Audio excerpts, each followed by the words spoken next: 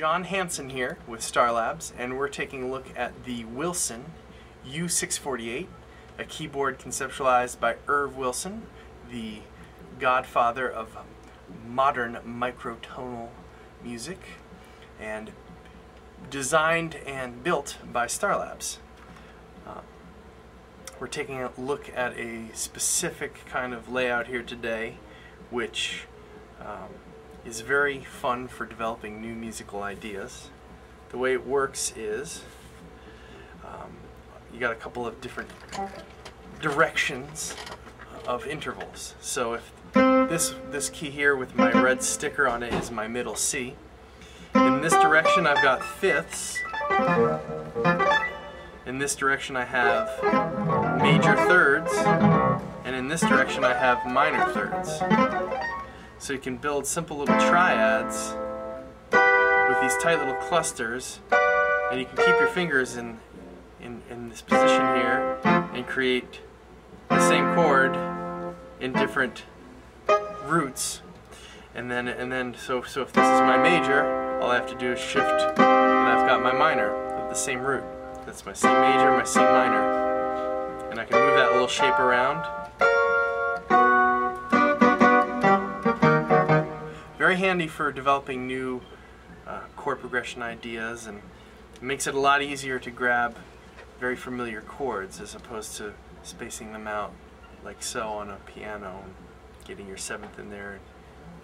Awful, awful hand cramps.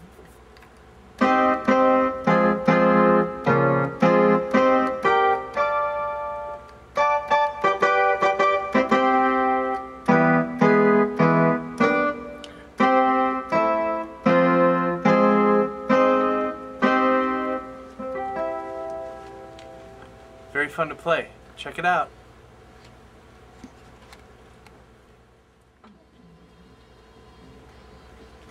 So inside the perimeter here, we've got the mapping that I just spoke about. Little chord cluster, triad clusters. Outside of this perimeter, we can start paying attention to the regular piano color coding again. We've got our major scale here, like just on a piano.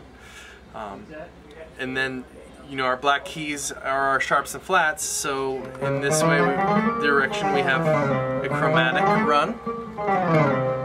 In this direction we also have a chromatic run, sharps and flats. Then this way we have a whole tone scale, which will run directly into an augmented arpeggio in the same key. So if I run my finger this way, whole tone scale, whole tone scale, same key, augmented arpeggio. Sounds very interesting.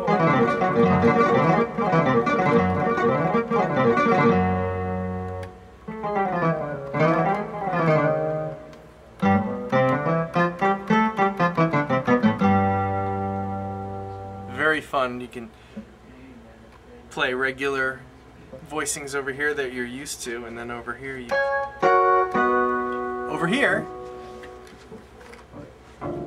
we've left this also in the regular piano tuning, but you could tune this to chords. You could put chords underneath any of these, so you could almost have an accordion layout.